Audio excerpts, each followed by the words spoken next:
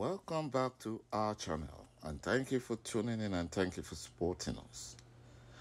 But if you're new to this channel and you haven't subscribed yet, please encourage us by doing so. And together, we shall make our Biafran dream a reality. Finnish government cries out that they were blackmailed to arrest Simon Ekpa. Simon Ekpa, according to the compromised Nigerian news media, was arrested in Finland after fake BUHARI cried to the Finnish government for help and lied to them. Simon Ekpa was released some few minutes later, and this got fake BUHARI very angry. Also, Fulani criminal DSS, masquerading as unknown gunmen, killed Labour Party senatorial candidate and his supporters in Enugu.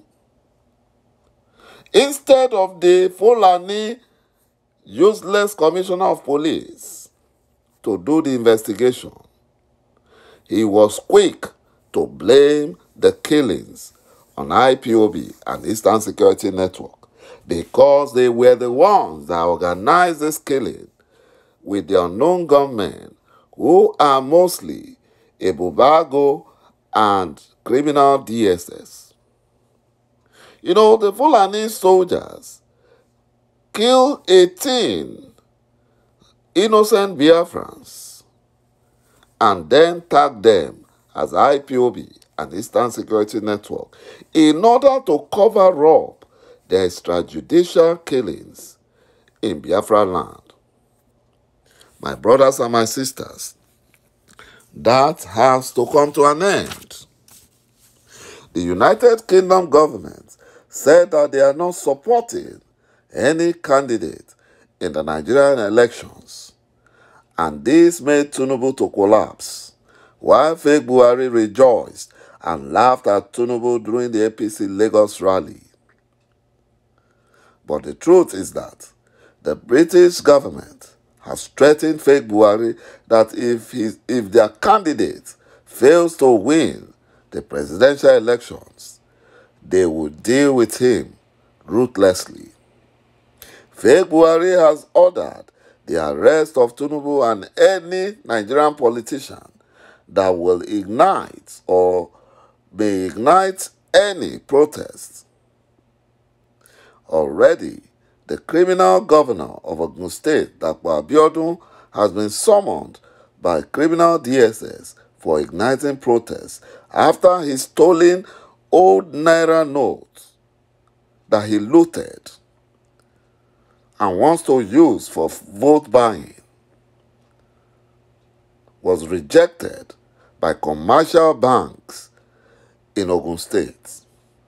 Even former Edo State Governor Adams Oshomole, a criminal, had to beg security agencies for mercy after he committed the same crime where he instigated and ignited senseless protests in Edo State because his looted money and the ones Tinubu gave to him to buy votes were not allowed.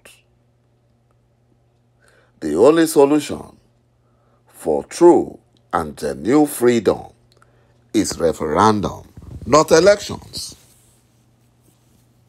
Not elections. You know, the governor of Ogun State stupidly gave his urchins money and lied to them to take to the bank that it was valid. And they got there, they were disappointed. And they used that opportunity to cause mayhem. They caused mayhem. They are so frustrated and desperate at this time The government warned politicians, that is the Fulani Nigerian government, warned politicians to desist from exploiting the ongoing economic challenges in Nigeria to cause trouble. Before, during, and after the 2023 general elections, the Fulani Nigerian government has said it is aware of plots by subversive elements to use the current socio-economic climate created by the Naira redesign policy to ignite civil unrest in Nigeria.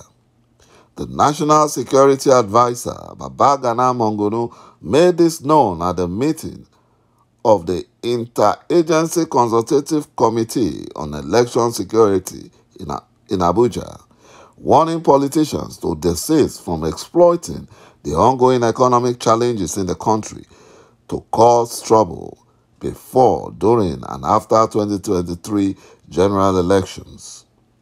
My brothers and my sisters, there is nothing the Fulani Janjaweed can do. All their evil plans will be truncated, will be exposed. Kogi State governor cries like a baby after fake BUHARI abandons him for having affairs with the First Lady Aisha BUHARI and planning to support Tinubu, who promised to help him launder all the stolen funds he himself and his family stole from Kogi State's treasury. EFCC got court sanction to seize properties linked to the criminal Kogi State governor and Fulani slave, Governor Yahaya Bello. The United States government finally opens up that Nigeria elections matters to the world, especially the UK and the US, including China, who are using their multinational companies to steal Biafra oil and gas and other mineral resources.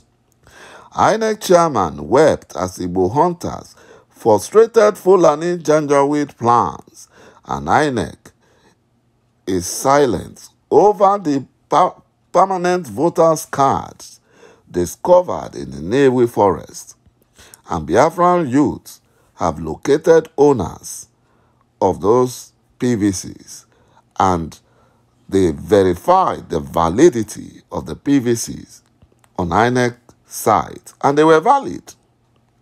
Imagine what INEC planned to do to Biafrans.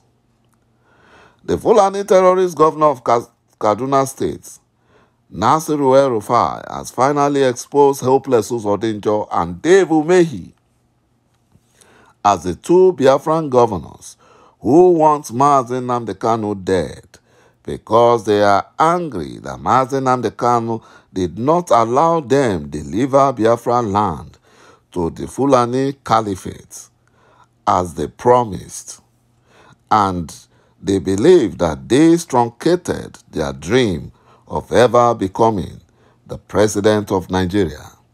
Thank you, my brothers and my sisters, for watching this video, and bye-bye for now.